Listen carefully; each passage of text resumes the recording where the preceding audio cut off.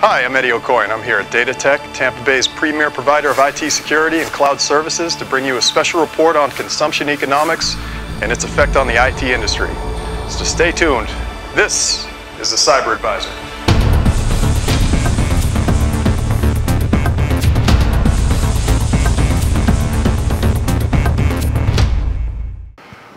We're here at DataTech Studios to bring you a special report about a significant shift in the IT industry today, highlighted in the book Consumption Economics, The New Rules of Tech.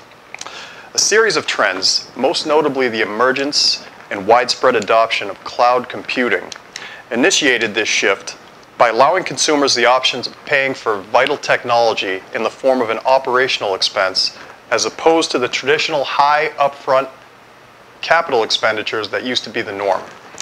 There was a time not long ago when IT providers held all the cards. By that I mean business organizations were at their mercy to let them know exactly which hardware, software, and applications they needed to purchase upfront in order to remain at optimal levels.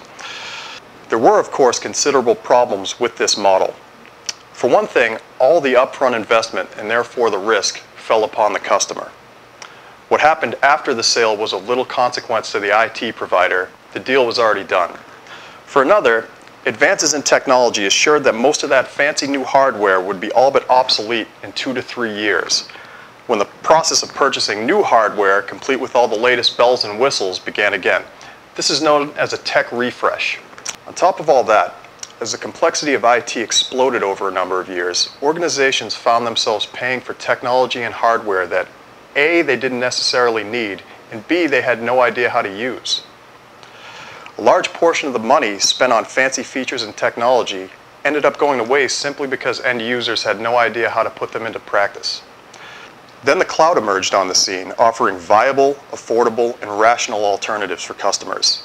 Cloud providers were able to offer certain products and services that could previously only be provided locally, remotely over the internet. Let's go to Mike Puckett, reporting live from DataTech's privately owned state-of-the-art data center, for some further insight. Mike? Yeah, thanks, Eddie. The cloud did indeed initiate a major shift in our industry, with no signs of slowing down. In fact, according to a report represented at the Cloud Business Summit in 2014, more than 60% of enterprises will have at least half of their infrastructure on a cloud-based platform by 2018. That's staggering. The as-a-service model initiated a shift in power from the IT provider back to the consumer by allowing companies to pay for information technology in much the same way as they pay for utilities, through a single monthly bill. If we compare this to, say, electricity, we can look at it this way. Instead of buying and storing enough generators to light up, say, New York City, companies pay a comparatively small monthly electric bill based on what they actually use.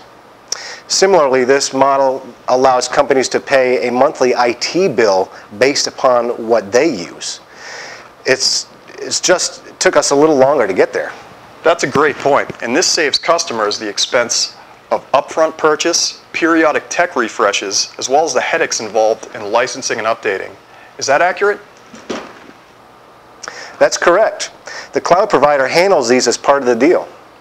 Access to the software is billed as a regular monthly expense, and users can work and interact with software just as if it was installed locally. And that's a significant development in our industry.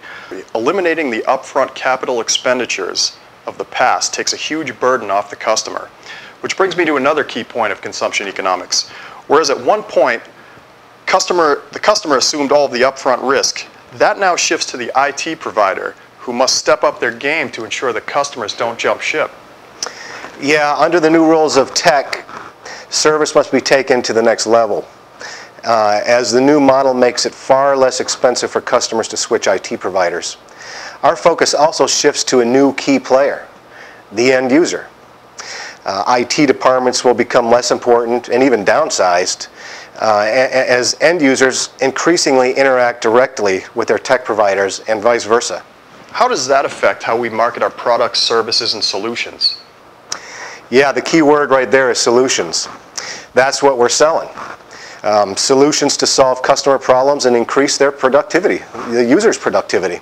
As we increasingly interact directly with the end user, we must engage in what's called micro-marketing. Individual end user marketing specific to industry role and level of sophistication. I imagine the fact that we have more direct interaction with the end user alters how we develop and evolve in the solutions we offer, does it not? Yeah, absolutely, Eddie. This idea drives research and development towards greater efficiency. Engineers can act on user needs instead of trying to guess what users may want 2 years down the road. For companies like Data Tech, under the new rules of tech, is to drive consumption and encourage end users to get the most out of our offerings. Yeah, it's all about driving consumption through an idea called consumption development, which is broken down basically into 3 key elements: intelligent listening, consumption innovation, and in-product upselling. Now, you mentioned intelligent listening. That's where we take end user data to predict the features and capabilities that will help them to simplify tasks and increase productivity, is it not? That's right. You're absolutely right. We then take that information to develop new capabilities that'll help to guide users towards advanced features by way of microtransactions. This is consumption innovation. We then interject recommendations directly to the end users on how to get more out of our solutions via in-product upsells. That's a great point about the focus on microtransactions. While we as providers once relied on the large macro transactions of the past to generate revenue, under the new rules, we have to shift our focus to these microtransactions. Yeah, it's all about generating and presenting new ideas to help the customer get the most out of our solutions. In other words, drive consumption and focus on customer satisfaction and results. Well, there it is in a nutshell. We must keep in mind and instill in our employees that under the new rules of tech, our reward comes when we make sure our customers are successful. As our customers achieve their goals, so then does Data Tech. That's all from here. For Mike Puckett, I'm Eddie O'Coin signing off. Thank you. Thanks for watching another edition of the Cyber Advisor. Stay classy, Tampa Bay.